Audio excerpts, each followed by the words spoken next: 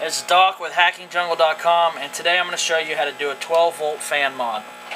First thing we're going to do is we got our fan, and what this basically does is once you do it, the fan's already a 12-volt fan, but it runs at 5-volt speed. We connect it to an alternate power source. We run it at the full 12 volts. It's a little bit louder, but it'll always keep your Xbox nice and cool. Well, first thing we're going to do is to get your fan, you're going to cut your red and your brown wire, just like that.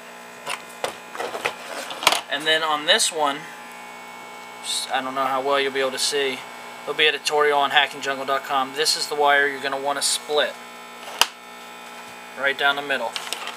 And I use old speaker wire, or a roll speaker wire I got. I've been using it for a while. I do a lot of these fans with the repairs. I only use one side of it. I split it.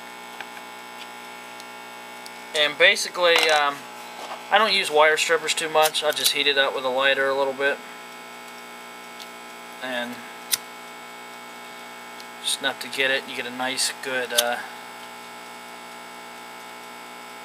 different people do it different ways. You can use wire strippers, of course. I just prefer the lighter. Get all your ends.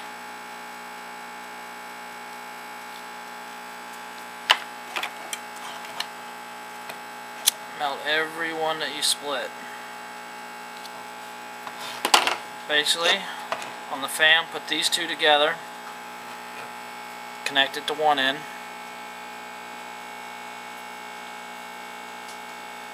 A lot of people use clips, things like that. I like shrink tubing.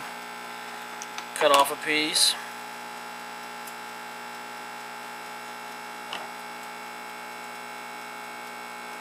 Stick it on there.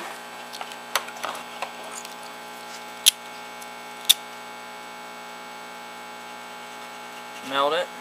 Get a nice little deal there.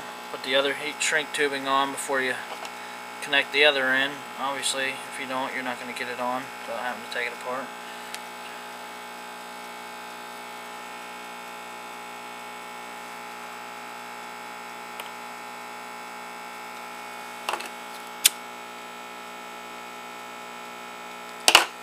And basically that's it. You just connect it just like you would. Your ground's back on, get connected, and this gets connected to the DVD drive. It doesn't cause any issues as far as running the DVD or anything like that, and it'll keep your Xbox always at room temperature.